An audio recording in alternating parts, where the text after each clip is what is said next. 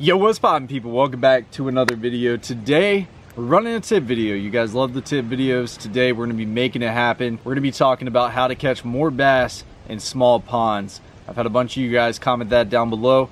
Today's episode we're gonna cover it. If you have any more tip video suggestions, drop a comment down below. Be sure to hit that subscribe button if you guys are new to the channel. Also hit the little notification bell and the like button if you guys have been liking the videos. Before we even hop into it, we got the Big Bass Energy hats, guys. We got this one right here. This is the original. We've almost sold out, guys. We got a few left. We actually just got a couple more in stock. These are the original Big Bass Energy hats. Thank you guys so much for everyone that's purchased one. It really means the world to me. It's awesome to see people walking around repping them, and you guys are going to be one of the first repping the first gen Big Bass Energy hat. And also we have the Neon Cryptic series that's going to be coming out very soon. It could be on the website right now, so if you guys want to go check it out, go click the link down below. You can either do it right now or wait till the video is over and go check out, see if the new Cryptic Neon series Big Bass Energy hats are available. And you can also check the whole Big Bass Energy collection out. You know, we got sweatshirts, we got t-shirts, we got hats, we got everything, guys. We're gonna have a lot of stuff coming out very soon. I'm so excited for it. It's just awesome to see the supporters repping the brand Big Bass Energy out there. So as you guys saw by the title, we're gonna be talking about small ponds today. This pond right here, me and my granddad, when I was very young, this is actually probably where I caught my first bass ever, was out on this pond. And me and my granddad used to catch a bunch of big fish out here, and we're gonna be talking about it today. So let's go ahead and walk over here and take a look at the pond. As you guys can tell, it's not big at all. I mean, it's just a big old bowl. It's just a big circle. There's not much out there. It's pretty flat. It's got a little drop off in the middle. Got a little tree over there, got some shade over here in this corner, and it's got some natural water flow that comes in from a creek in that corner. There used to be some massive fish in here, and I know there's still some big ones because last year I caught a few really good fish. The year before, or maybe like 3 years ago, I caught like a 5-6 pounder.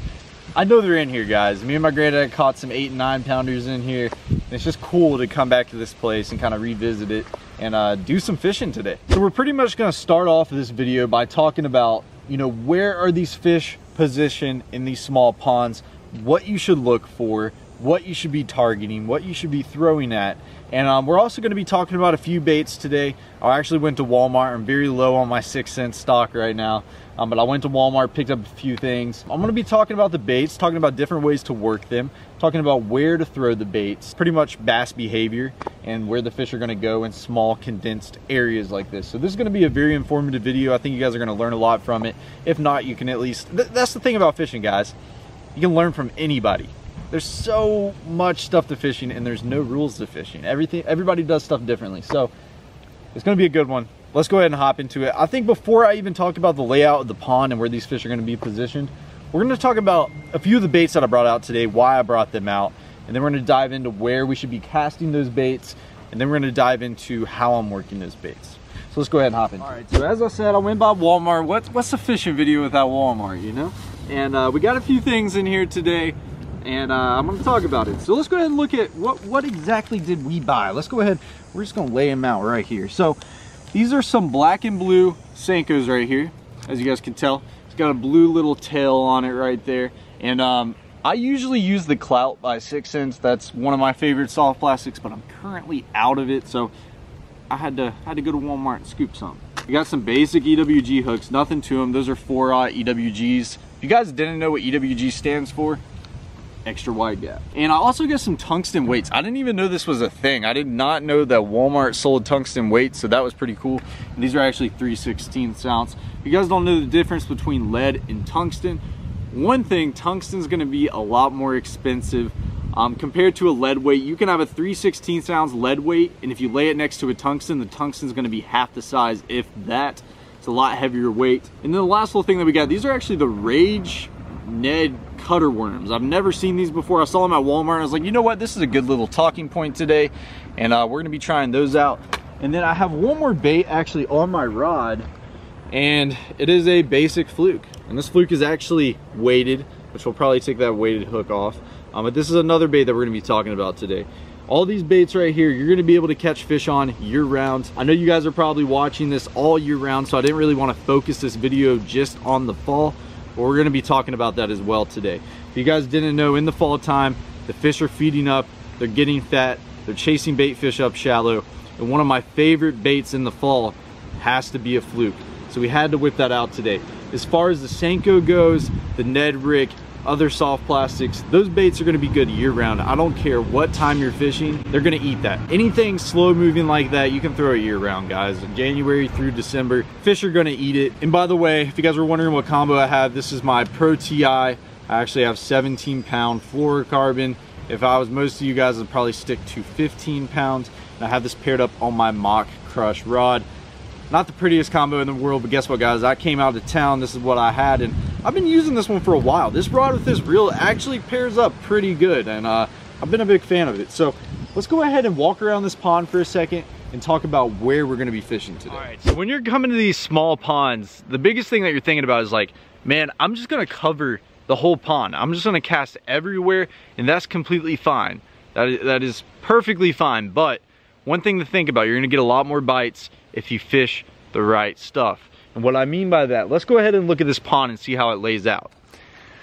We got this corner over here, and one thing I want to pay attention to, we just walked out to this pond, beautiful little area, nothing big. And the first thing that I notice, there's a bunch of sun beating down on that bank, and this whole side of the pond right here is all in the shade.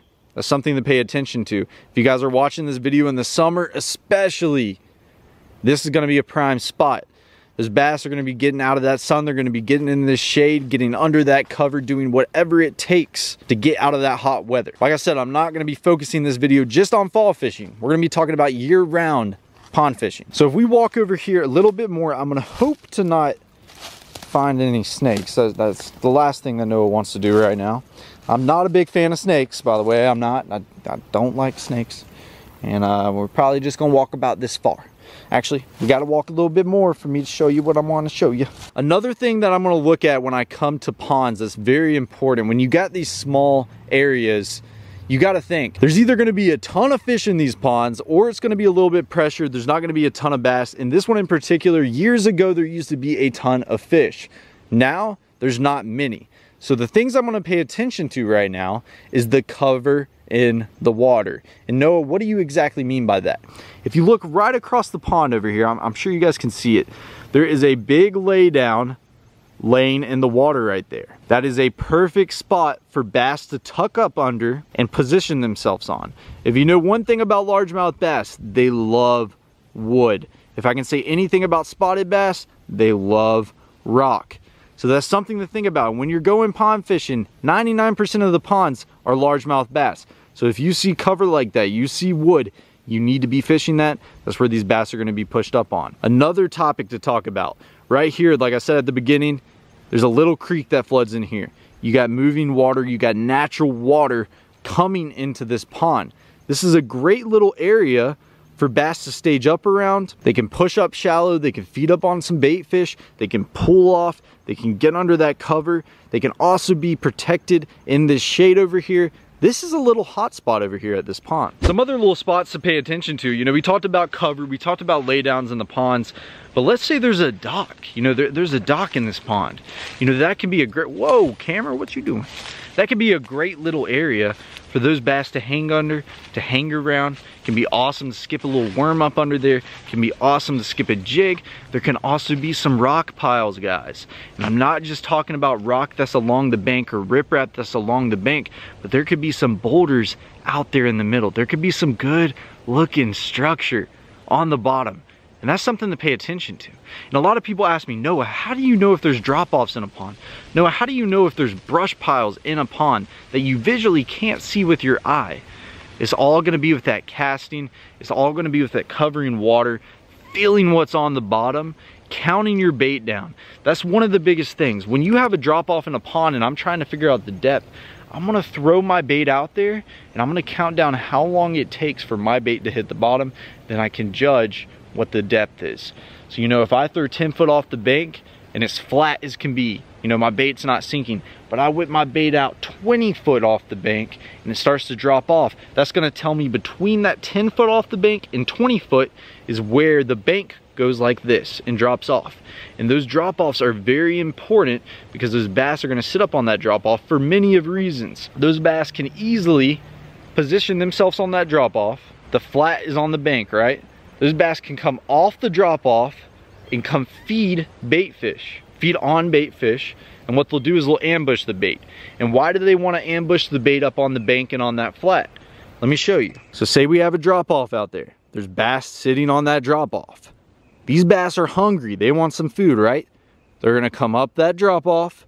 They're gonna push up right here on this flat where a bunch of these brim, a bunch of these bait fish are at, and they're going to pin the bait along the bank. And why do the bass do that? If they're trying to chase bait fish out here in the middle, they could be running around. The bait fish can go anywhere, and it's gonna be a lot harder for those bass to eat the bait. When the bait's up here and the bass ambush from this side, these bait fish are trapped. There's only one direction that they can go, is either down the bank or they can go towards the bass, which is gonna result in the bait fish being eaten. So it's very simple, guys.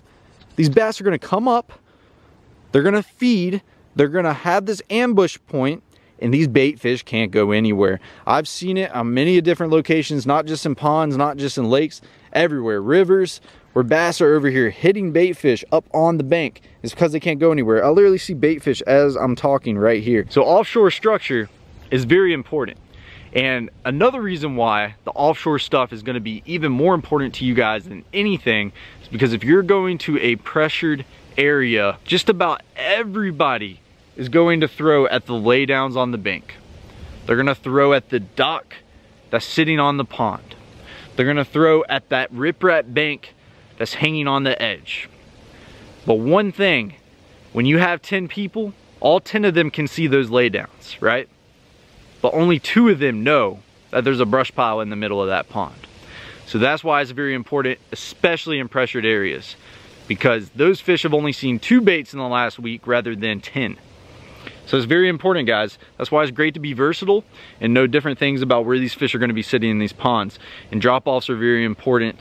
Fishing out in the middle is very important. A lot of these ponds are going to be flat, and it's gonna be easier just to chuck a lipless crankbait or something moving and cover a lot of water. But if you know exactly where those bass are gonna position, that's when you're gonna catch more fish. All right, without further ado, we're gonna hop into this. We're about to start doing some fishing. I'm gonna talk to you guys about how I work the baits personally, what I like, and we're gonna see if we can catch some fish today. I'm actually gonna start off with this fluke right here. This is actually a blue glimmer fluke. It's not a basic pearl white. This is actually gonna be great in the sun. It's gonna reflect off this bait. It's gonna put off that glow. On more of cloudy conditions, I like using a regular pearl white fluke. But in today, we're gonna be using this one right here. We're gonna go ahead and go cover some water along this bank edge over here and see if we can get some of these aggressive bass that are feeding up on these bait fish right now during the fall. And then we're gonna come back and we're gonna tie on that Senko or maybe that Ned rig, slow down. So pay attention to what I'm doing. I'm starting off with a moving bait, right? And this is almost a hybrid. You can work this very slow or you can work it very fast. I'm starting off with something I can cover water with. And then if they're not eating this, I'm gonna go to a bait that I'm soaking on the bottom. That's something to pay attention to. All right, guys, it is time to get it started. So I'm looking at the pond right here and I noticed something. I see some cover about 10 foot off the bank. There was an old dock that was actually here. And now there's just 2 little wood pilings, 2 little wood pillars. And that's something that a bass could tuck up under on. There's also a little bit of grass up on it. So it's gonna be something I'm gonna throw at. I'm gonna check that fluke out here. Like I said, I got a weighted hook on this, which I wish I didn't. And these, oh, no way, no way, he just hit me. There's no way I was.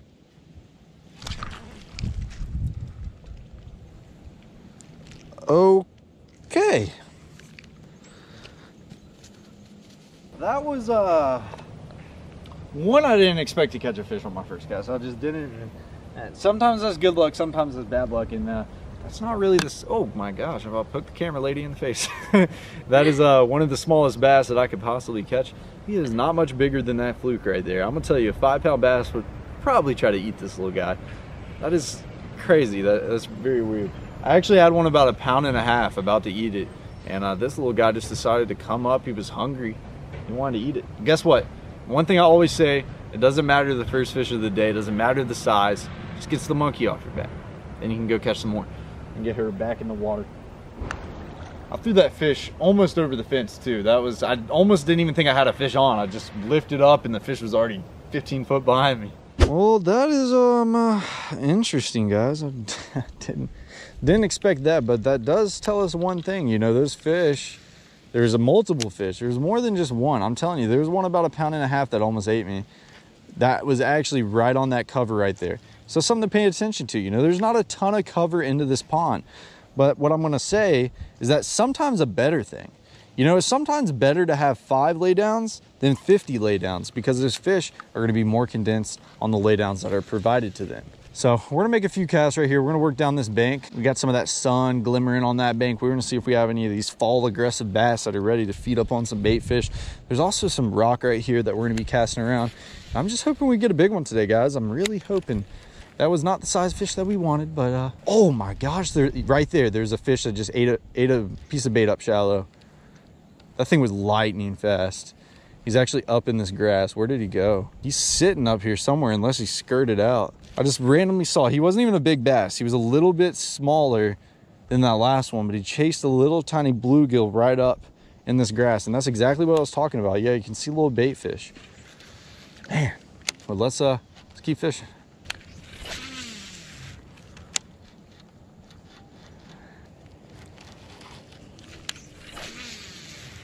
Notice what I'm doing right here, guys. I'm throwing parallel to this bank. So what I'm gonna do is I'm gonna take this moving bait, I'm gonna take this fluke, I'm gonna walk down this bank, I'm gonna throw parallel. I'm gonna cover the edge of the bank. Once I'm done covering that edge of the bank, I'm gonna walk back to myself and I'm gonna start casting in the middle of the pond. So I'm covering not only on the bank, but I'm covering offshore on that little drop off that I was talking about. And that's when you're really going to learn what the fish are doing that day. You know, you might only catch 1 fish along the bank, and all of a sudden you start fishing off on that drop off and you catch about 6. Then you're going to be like, you know what, these fish are on the drop offs today, and that's what they want. And then that's when you double down and you really start catching a lot more fish. Oop. There he is. Oh, he came off. Right here, guys, you got the sunny bank that we just fished down. We didn't have any bites. We get to this corner of the pond. This bank right here has this little bush. It's casting a shadow on the water. That's exactly where that fish was. He's right there in that shade. All right, we just went around the pond with this moving bait. I'm gonna cut it off. Just had that 1 fish on the first cast. Hope we're not having some bad luck creep up on us, guys. I had a couple more bites, just from really small ones, and I haven't been here in a while. So now we're gonna slow down and we're gonna put a slow moving bait on. I'm actually gonna put this the Ned rig on, see if they're gonna bite it. Something a little bit slower, something that's subtle. See if these fish want it. And I'm also gonna go fish over by that tree. I'm tying a basic uni knot. If you guys wanna see the video on how to tie that, just go on YouTube, type in Kicking Their Bass best fishing knot, and the video will pop up. It's my favorite knot of all time. I know you guys probably heard me say that 100 times. And this actually has a little tiny tail on it. I like that. I want to see if these bass want that right now. Here we go, guys. Walking on the other side. Ooh. That was a frog. Freaked me out. It was a nasty spider. Holy cow. Look at that. I don't know if you guys can see that thing. We talked about fishing all this cover, and the big tree is definitely the biggest piece of cover in this pond. We're about to start casting all around it. There's gotta be fish on it. This Ned rig has an exposed hook, so I'm praying I... Oh my God, look at that, look at that. Fish just blew up right there. Please eat it. No! Why'd I hook set like that on a Ned rig? That was him. He literally just blew up. I threw in there and he ate it. Now hook a tree. Oh my gosh, guys. There he is. Little tiny guy. Man. This is kind of starting to worry me, guys. I know there's big fish. You guys should have saw the size of fish that me and my granddad used to catch out of here, but this pond hasn't been stocked or really well maintained in years. But I know there's some bigger ones than that. There's gotta be some bigger ones than these fish that I just caught. Man, let's keep on casting. He's right there on that laydown though. That just shows. Who cares about the size of them right now? Let's just pay attention to where these fish are sitting. That first fish over there on those 2 wood little pillars. This one on this big laydown. Something to pay attention to. Little bass. And I promise you, there's more than just that fish on there. So we're gonna make multiple casts, really hone in there. That's another thing to think about. When you catch one fish in the area, bass don't just sit alone. There's multiple fish there. So keep on casting around it. See if there's one on the end of this tree right here. There he is. Oh, he spit it. Oh. Came off. He's so small, guys, all these fish. I hope these fish in this pond just didn't get really small. They're loaded on this brush pot, or this lay down though. That's one thing I will say. There's another one. Just spit it out. I just got it again. They're so small. Like so small. That kind of worries me. Come on, fish. Chasing bait right there. Literally. Oh. There he is. Another tiny guy. I'm really starting to get worried, guys. And I know it's not me. These fish are just, every year it seems that they get smaller and smaller, but there's gotta be bigger ones than this in here. I'm not buying it. I'm just not buying it. Either way, I'm having fun, man. Throwing a little tiny finesse rig. I know I'm throwing it on a bait caster. Should be throwing it on a spinning rod, but it's crazy, man. Oh man, this is worrying me. Just about everybody I've had today has been like that. I don't know what to tell you about those fish not biting. That is so weird. Or not the fish not biting, but the smaller fish like that. And that kind of scares me. Come put some bait fish in here and feed them. But with that being said, I don't know if we're gonna catch another fish bigger than those in here. We're gonna have to come back a different day with different baits and see if we can catch some bigger ones. But what I am gonna do is I'm gonna show a bunch of catches from the last year or two that I caught out here. Because I know last year I caught a couple really good solid fish. Year before I caught a couple really solid fish. And I want to put those catches in here. So I'm going to load those up. But I hope you guys enjoyed this video so far. Now, let's go on to the catches. I'm a big fan of using it as a moving bait and a slow moving bait at the same time. Oh yeah. Oh my gosh, it's a huge one. I saw him come right off. Put him right up on the bait. There we go, baby. He ain't a monster, but he's a good quality fish.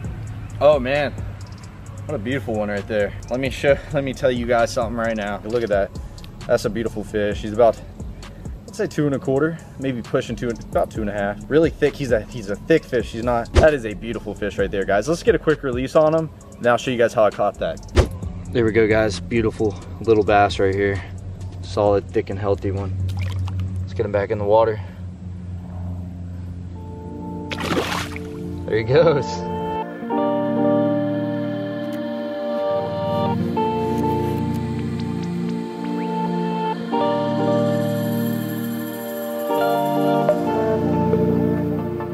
Dude, the hook's head up. That's a big one. Oh my God. No freaking way. Get him up. Oh my God. God, he's solid, bro. I know, man. Woo! What's wrong with that, Junior? Dude, the way you hooked that scared me so much. Oh my gosh, that's a solid 3 1/2 pounder, dude. Look at his stomach. They're bedding. They are bedding. Popping Froggy is gonna get it done. You're gonna get a couple more on this. I'm kind of jealous. There you go, man. There's your fish. That's why we brought that frog and the chatterbait out here, is to catch big ones like this.